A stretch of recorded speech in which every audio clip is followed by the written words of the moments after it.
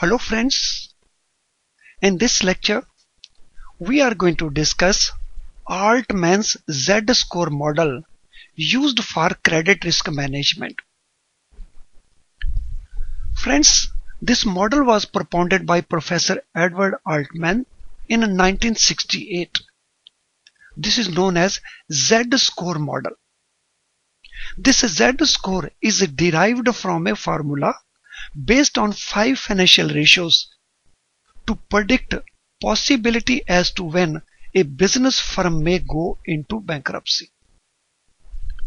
According to this model, there are 5 important financial ratios, and those 5 financial ratios, when calculated, they have the capability to predict the probability, the possibility as to when a business firm, a business entity may go into bankruptcy. Now, these are those 5 important financial ratios.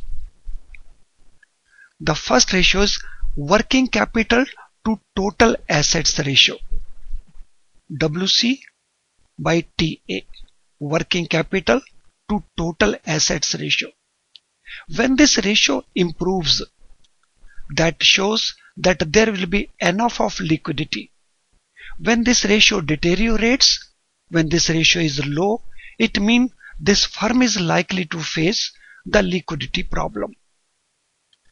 In our formula, this ratio is going to be represented by X1, and weightage for this ratio in the formula is 1.2. Second ratio is retained earnings and total assets ratio. Retained earning means the earnings, the profit which has not been distributed, which has been used to strengthen the reserves and net worth position of the firm or the company.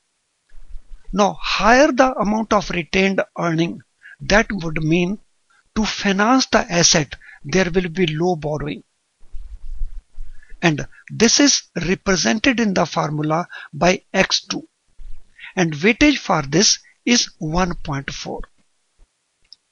The third ratio is earning before interest and tax to total assets. So total assets, how they are used to earn profit. Now this earning will be calculated with reference to the earning before interest and tax.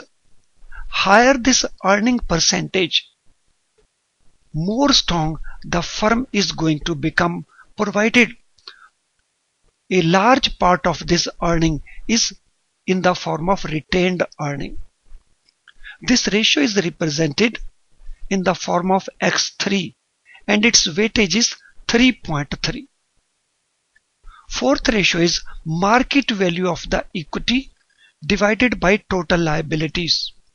Market value of the equity means market capitalization. The stocks, the shares of such companies, if listed on a stock exchange, what is market value of that equity divided by total liability?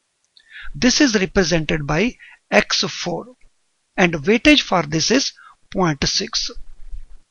Last ratio is sales divided by total assets. So how these assets have been used to improve the sales. Higher the ratio, better it is. And this is represented by X5 in the model. And weightage for this is 1.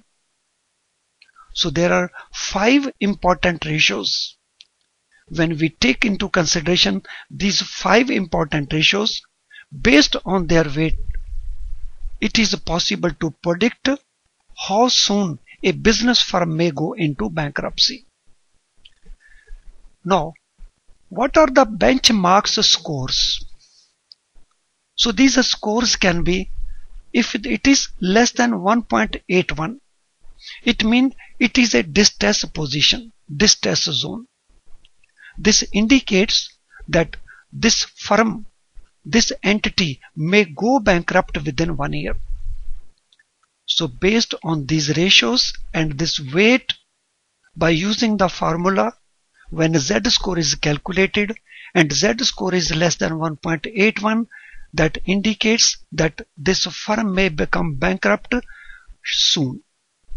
If score is between 1.81 to less than 2.99, this is considered a gray zone. Gray zone means the position can go either way. It can move to distress zone or it may move to safe zone. And when this score is more than 2.99, then it is considered to be in the safe zone. Means it is considered that this firm is financially healthy firm. Now these are the benchmark score. Now we shall take up a case study. Reliance Cables Limited. These are the ratios calculated for 3 different years, 2015, 2016, 2017, based on the information available in their balance sheet. So these are the ratio codes which we had seen here. These are the respective weights for these ratios which we have already discussed here.